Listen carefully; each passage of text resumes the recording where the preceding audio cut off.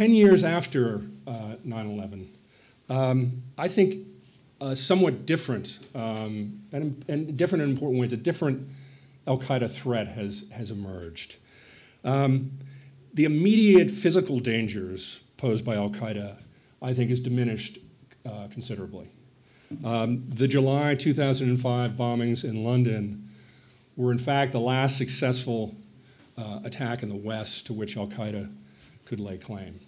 And the elimination, of course, of Osama bin Laden, which was a long overdue counterterrorism triumph, and the relentless dismantling of al-Qaeda's senior leadership in their Pakistani sanctuaries are obvious, at least to me, obvious and powerful signs of the al-Qaeda enterprise's darkening prospects. The terrorism that's been intended to generate a kind of a maelstrom of rebellion, like the propaganda of the deed practiced by anarchists in the 19th and 20th centuries, Che Guevara and his Foucaultist strategy during the 1960s, it simply failed to arouse the community of the faithful, the Ummah. I think that's very important to recognize.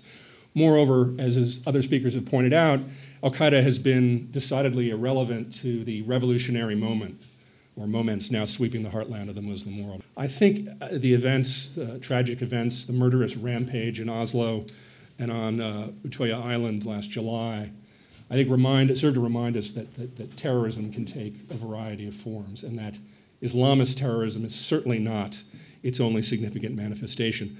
There's a danger, I think, that concern about international terrorism, and right-wing extremists, by the way, are international in their scope. Many transatlantic ties and many ties among Anglophone right-wing extremists.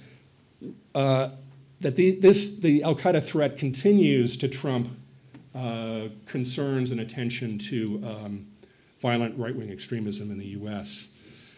And countering violent extremism, unfortunately, is almost completely synonymous, at least in the sort of policy world, with countering Islamist extremism. Let me just give you one quick example. A report issued by the Bipartisan Policy Center in Washington a month or two ago on preventing violent radicalization in the US said absolutely nothing about the violent right.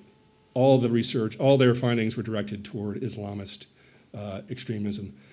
Homegrown terrorism, it seems to me, homegrown being a very unfortunate phrase, but homegrown terrorism in the US context can hardly be confined to Islamist terrorism.